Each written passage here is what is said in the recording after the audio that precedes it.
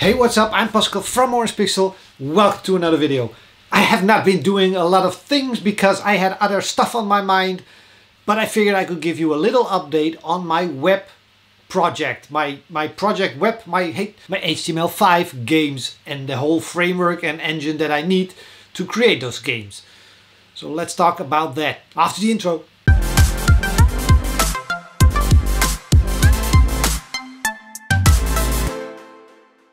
So I talked about my HTML5 game project, or what I'm planning to do with that, trying to get games on sites like Pokey or Crazy Games, and for that I need to actually have games running in HTML5. Now I already had a couple of older games, Gunslugs 1 and 2, they are running. Minor bugs that I haven't looked at yet, but we're talking like really minor stuff. So if you play Gunslugs 1 on your phone and you pause it, there will be like saying press X to play or continue. Of course you can't press X, you just have to touch it and the touch works. It's just that that label needs changing. I could do it right now in like 2 minutes, but it's one of those things. I think it's just a mindset thingy, and I have been working on so many other things and projects all over the place. I haven't done that. I should do that very soon. So instead of uploading those games to websites, I've been actually building up my whole new framework game engine, which is like a copy of my PC version, the one I use for my Steam games, mobile games, that we also use for the Switch version, but that will not run on HTML5, so I needed to pretty much create a version in JavaScript that does exactly the same thing. And preferably everything is named the same as well, so that I know what's happening and I can easily copy games over from the PC version to the web version. That's not the plan because those are very different games, but it should be possible and I should have all the options available to me in this game engine. Now a lot of people commented on other videos, and right now there's somebody already typing, hold on, hang on, I know. There's Unity, there's Unreal, there's GameMaker, libgdx, many others. There's Phaser, actually a HTML5 game engine. There are very many options out there, but I find it very saddening that so many people just expect a tool like that to be the solution to everything. Especially when it comes to web games. You want these games to be tiny and packages and small. And most of these tools, except Phaser, will create an output that's much bigger than it has to be. There will be much more stuff going on behind the code you don't see, that you don't need. It can be done so much smaller and faster and specific to my working methods. And that's the real thing. All these engines have some sort of a game scene. You can add objects to it, and then you can add methods and properties to those objects, and that's all great and fine and nice, but there's a lot of code happening underneath that a lot of, I guess, younger game developers that got started in this have no clue of what's happening, and that's a lot of times there's stuff happening you don't need in your game, or there's very little happening that could easily be done in a different way. So I like to create my own framework because it allows me to keep creating games in my workflow and my work methods, and that allows me to create games much faster, much smaller, and actually fully understand what's going on in the code. So for that I needed to build a couple of things, and I did all this in a week. You don't need a game engine if you know what you're doing, and it's also a lot of fun figuring these things out. That's pretty much what programming is. And I think we're getting a little divide of people that just want to create games, and then there is a lot of people who still like the code, but they should be digging more into the code and not just drop in a physics engine and watch stuff happen on screen, because you have no idea how many processor time all those little particles are taken up. And it could probably be done more optimized, because these tools and these libraries are built for a generic workflow. They are there to make most options possible, but you often only need one of those options, so you don't need everything else that these engines or tools do. But that's a battle I'm not gonna win, I guess, these days. So let's just talk about the stuff I actually managed to get up and running. The first thing I had to get up and running is WebGL, which pretty much means rendering stuff to the graphics card and not rendering it from software, which normal HTML5 canvas thingies render it software wise, and that's a lot slower. Rendering it using WebGL, you get to actually talk to the graphics processor it does its thing, what it's good at. So you can render stuff on screen a lot faster. Now most games on PC and on mobile, and I think on console as well, they will use something like OpenGL, which is the big brother version of WebGL, which is it has most of the options, just not all of them. Now Gunslugs 1 and 2 run in Canvas. They run smooth as butter, 60 frames per second. But if I want to create bigger stuff, if for some reason I want to create a web version of Gauntlet of Power or Regular City, I need a lot more power than Canvas will supply. So I had to create this. Also, if I'm ever gonna do third-party work for other companies, they will prefer this method because it can do a lot more in higher resolutions. So I had to have this up and running. Now it was very easy to get it up and running for the PC version, but on mobile I ran into many issues. Now most of those issues were created by just not understanding how a browser on a phone talks to the graphic card. So I was pushing data constantly and I had to just first pack it up and push it at once, which kind of removed all the issues I was running into, but that took me a couple of days work. I could have done all this in half a week. That means that everything I write will run on PC, run on your phone's browser, it will probably run on your TV's browser, your Switch.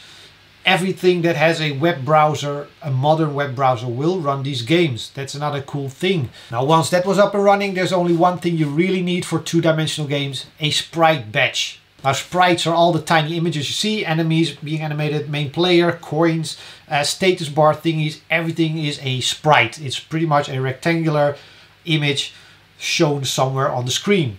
You can show one and another one and another one, and we'll have like maybe 1,000, 2,000 every 60 frames per second. That's a lot of images that need to be moved around and shown. When you have a sprite batch, you can actually get all the information for all these images as like one big package. You dump it onto the graphic card, and it will handle it and dump it onto the screen in one call. While it does that, like in milliseconds, you can already run new code for the next frame. At that pace you get 60 frames per second. Now these images can be rotated, they can be resized, they can be recolored, flipped horizontally, flipped vertically. Anything can be done to them, and it doesn't cost any extra processing power. So a sprite batch is just very important to render a lot of fast arcade or action games. I had to have that as well.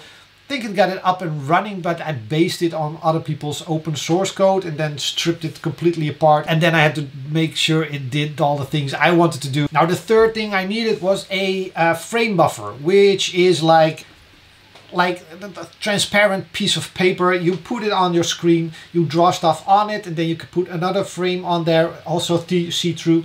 You put other items on there, and then it kind of stamps that onto your display when you're done. Why would you do it like that? For a couple of reasons. My light source rendering, it needs a different, like a different sheet of paper that actually blends whatever is behind it. So you need a frame buffer for that.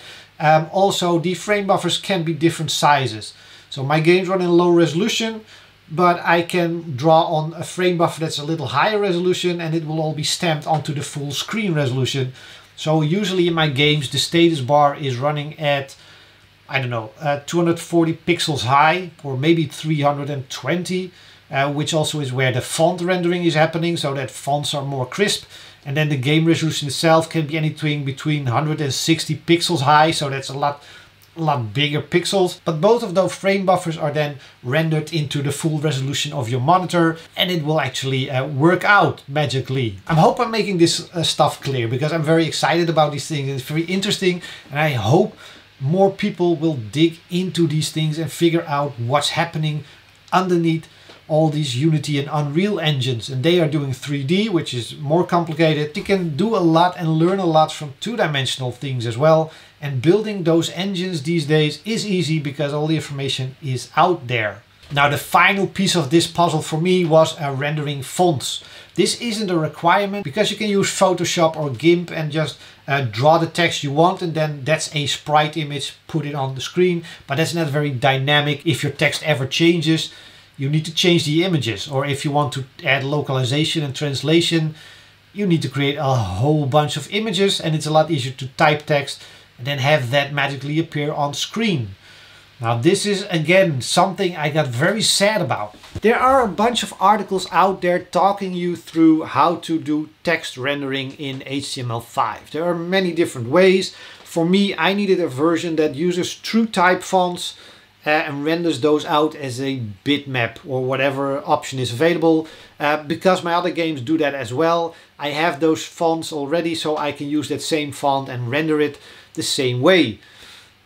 The problem is that these articles talk about the options that are available, but when it comes to implementing code that actually does it, they all refer to existing libraries, and those libraries are not just font rendering, they come with a bunch of other things that I don't need. I just want to render a font onto the screen.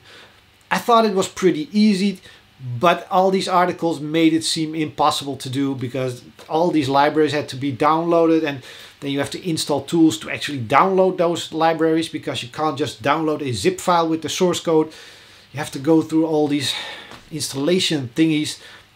I had to find an easier way. It took me 30 minutes to get it up and running. It's not as hard as people made it seem. Now there is a tool out there that will take a TrueType font.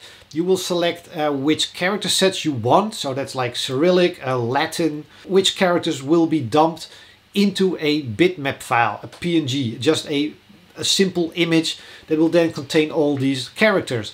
It will also dump out a data file telling you where each character starts, how big it is, the height of each character, all those things.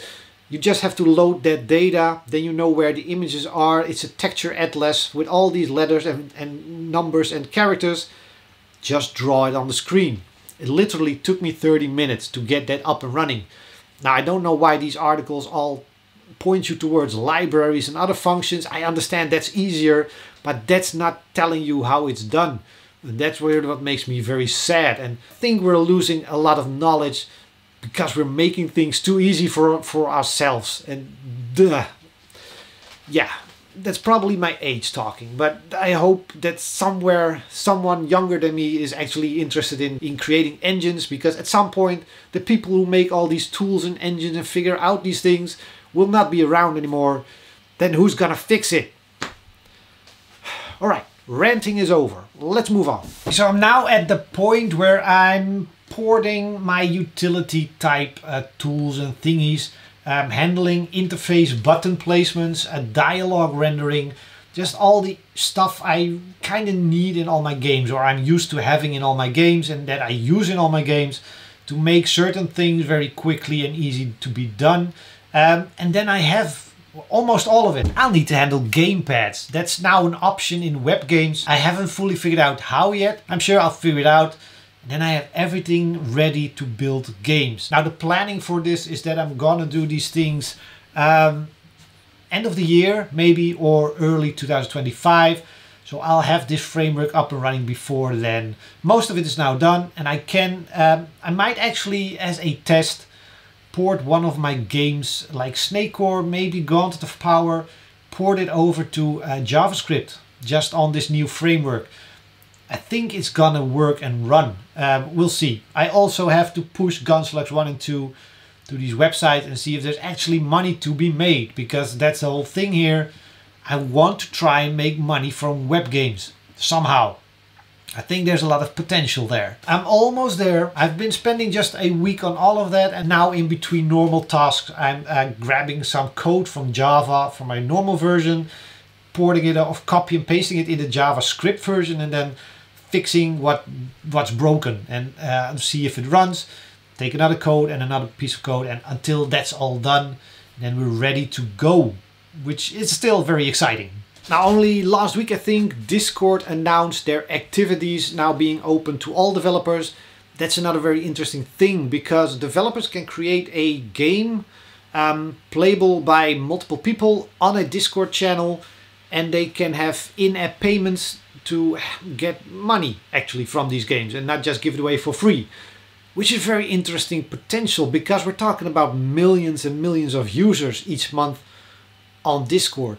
If you can have people in your Discord play the game, tell other people about the game, they might get involved with your Discord, or they might want that game for their Discord, and it spreads out pretty quickly, I think. I think there's a lot of potential there. Besides all the game websites that are already there, YouTube Games is doing something, coming out with something. There's just a lot of potential for web games, and being able to do almost everything that I do in my PC games and my console games. This should be interesting and fun. Now there's another potential for me on this one. Educating people and doing tutorials. I had a lot of questions over the years from people asking if I could do tutorials and things like that. For Java libgdx, I don't think it makes sense to tell people how to install all the things you need for it and how to make it run. But for web games, all you need is a text editor and a browser, and you already have that installed on your device already, most likely. So I could potentially do some tutorials or lessons or whatever when I'm more settled in with this stuff. Not sure yet. Let me know if there would be any interest in that, and I might actually give out my framework once it's done and wrapped up. It's not a trade secret or something special, but it's usable to create fun games with, and it could be interesting to see what people do with it. Alright, sorry for the rambly type of video. Like I said, not a lot done last week. Had a bunch of other things, not a lot on the planning for this week as well. I might take a couple of days off, so I figured this was a good and interesting topic. Let me know what you think in the comments below. Don't forget to like and subscribe to the channel. Hop on the Discord, come say hi, and I will see you next week. Bye.